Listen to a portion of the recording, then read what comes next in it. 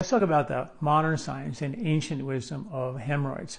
In Ayurveda, hemorrhoids are caused by intestinal irritation from a diet. It could be a junk food diet, it could be a highly acidic diet, like lots of coffee, lots of alcohol, lots of wine, cheese, and beer. All of them irritate the lining and cause intestinal inflammation, resulting in hemorrhoids.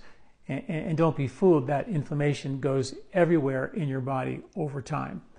Now, in Ayurveda, there are two herbs, one called hesperidin and diosmin, which come from the white pith of oranges. So it was an old technique to scrape off the white pith of oranges and dry it and make this powder that was powerfully used for lymphatic circulation and microcirculation of the body.